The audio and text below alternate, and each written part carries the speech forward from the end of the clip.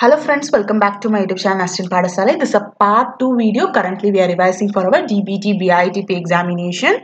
So first question is, which one of the following is not a feature of agrobacterium vir-E protein? So we had discussed in depth about vir-E and rest of the vir genes and the function of vir genes in the last video. So please watch that particular video. So here we are asking which of the following is not a feature of vir-E gene. So first thing, its synthesis is induced by vir-G protein. Yes, it is correct because vir-G is responsible for transcribing all the vir genes. Okay.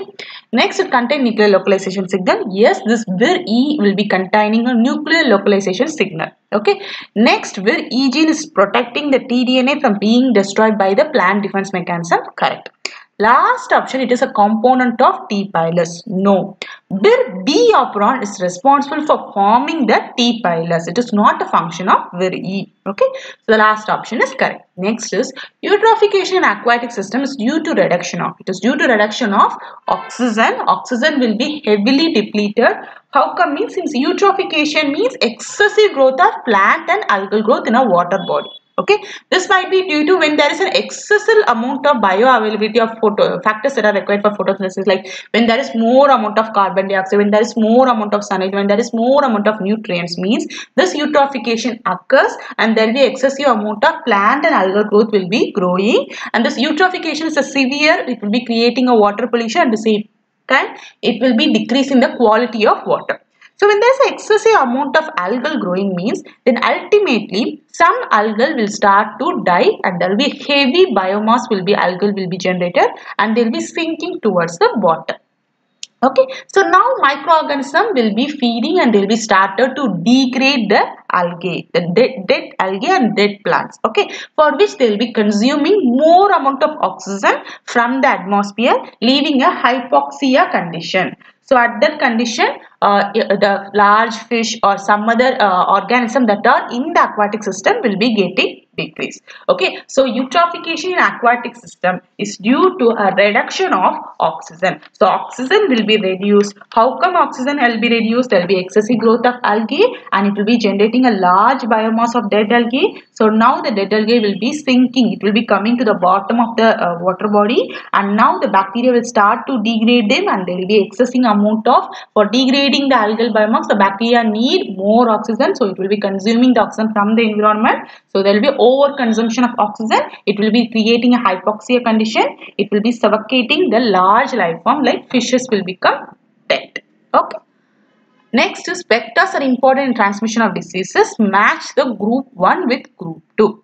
Okay, so definitely one question will be coming from this. Okay, so typhus, it is classified in three types. So chiggers, which is the mite species, is responsible for causing scrub, and flea, it is responsible for causing murine typhus, and lice are responsible for causing epidemic typhus.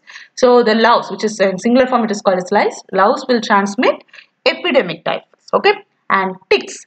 These ticks are responsible for causing Lyme diseases. So they will be acting as a transmittable agent or vector.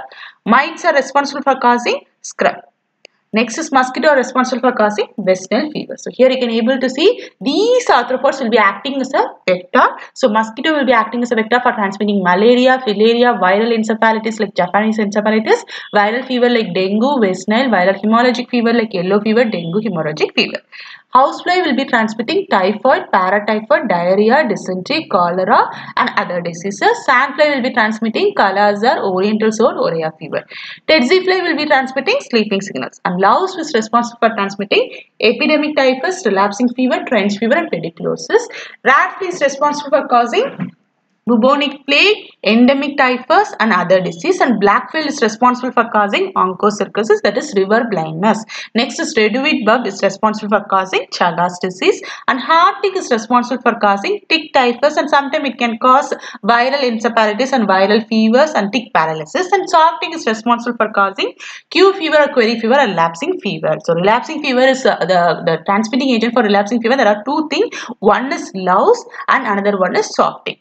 Okay, next mites are responsible for causing this rickettsial pox and scabies. Okay, so here I had given Mosquito will be acting as a vector for transmitting these diseases which is caused by flavivirus, and flea is responsible for transmitting a plague which is caused by a bacteria called Yersinia pestis, and Elice is responsible for causing typhus, epidemic typhus which is caused by the bacteria called Echidisia provoxy, and ticks are responsible for causing a Lyme disease which is caused by a bacteria called as Borrelia. Next is mosquito. Okay, so mosquito is responsible for transmitting Plasmodium, which is a protozoan, and kissing bug is responsible for transmitting Trypanosoma cruzi, that is it is responsible for causing Chagas disease, which is caused by the protozoan called Trypanosoma cruzi, and tsetse fly is responsible for causing sleeping sickness, which is caused by a protozoan called Trypanosoma brucei, and S flies are responsible for transmitting leishmaniasis, which is caused by a protozoan Leishmania.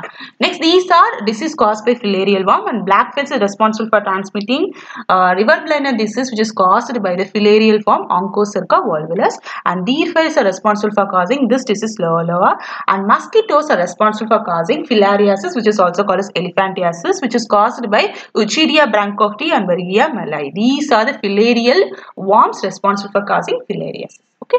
Next, which one of the following is an inhibitory neurotransmitter? So, neurotransmitter classified into excitatory neurotransmitter and inhibitory. The example of excitatory neurotransmitter include glutamate, epinephrine, non-epinephrine, aspartate and nitric acid. And the example of inhibitory neurotransmitter include GABA, that is gamma aminobutyric acid, glycine, serotonin. Okay. So now what's the question they had asked? Which of the following is the inhibitory neurotransmitter? The correct answer is GABA, because glutamate is a excitatory neurotransmitter, and your acetylcholine and dopamine, they have a role of both. They will be coming under both excitatory neurotransmitter and inhibitory neurotransmitter. Okay. So the next question is regarding to alpha-Amanitin, which is a fungal toxin which will be inhibiting eukaryotic RNA polymerase. So it has a capacity to inhibit only the eukaryotic RNA polymerase. The three eukaryotic RNA polymerase show different sensitivity to this particular toxin. Which one of the following, that is higher sensitivity to lower sensitivity, is correct? It represented to sensitivity towards alpha-Amanitin.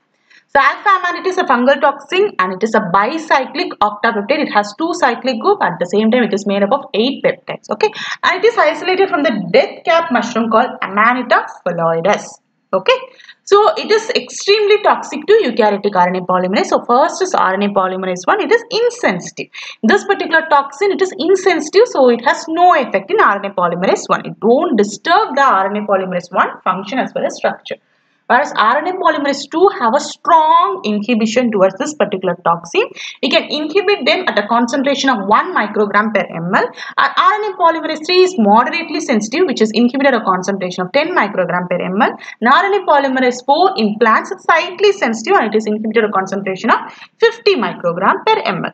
So the correct order is that first is RNA polymerase 2, which will be having a high sensitivity, followed by RNA polymerase 3, which will be having a moderate sensitivity, and last is a low sensitivity, that is RNA polymerase 1. Because it don't have any sensitivity, the alpha-Amanitin is insensitive to RNA polymerase 1. So next question will be continued in the part 3. Thank you friends. Thanks for watching this video.